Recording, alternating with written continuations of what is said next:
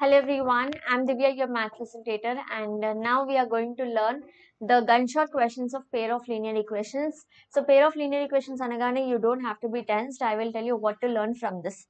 Okay, so the first thing you will learn is how to draw the graph, and how to draw the graph also I explain you in very easy method, and I'm going to explain you also in past guarantee questions, which I'm going to tell you now. So, don't get confused. You can happily draw the graph. So, this is essay question. Either they will ask you one graph from polynomials or pair of linear equations. So this graph you learn. And next, conditions of solubility. There is a topic called conditions of solubility. Do you remember? If a1 by a2 equal to b1 by b2 equal to c1 by c2, or if a1 by a2 not equal to b1 by b2 not equal to c1 by c2, a1 by a2 equal to b1 by b2 not equal to c1 by c2. So how will you learn this? See here. So if A1 by A2, B1 by B2, C1 by C2, all are equal, then the lines are coincident. Okay, they are one above the other, they are coincident. A1 by A2 equal to B1 by B2 equal to C1 by C2, the lines are coincident. If A1 by A2 is not equal to B1 by B2 is not equal to C1 by C2, the lines are intersecting. Not equal, not equal, not equal, intersecting.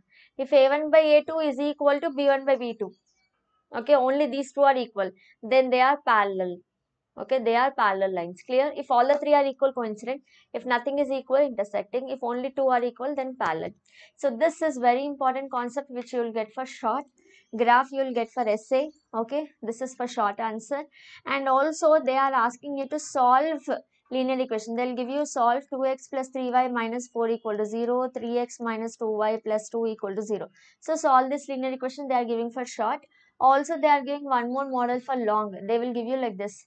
3 by x plus y plus 2 by x minus y equal to 0. 7 by x plus y minus 3 by x minus y plus 5 equal to 0. So solve these two linear equations.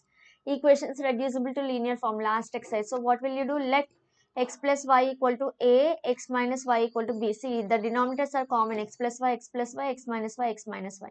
Then this equation will become 3. So you will take this as 1 by x plus y a, 1 by x minus y b.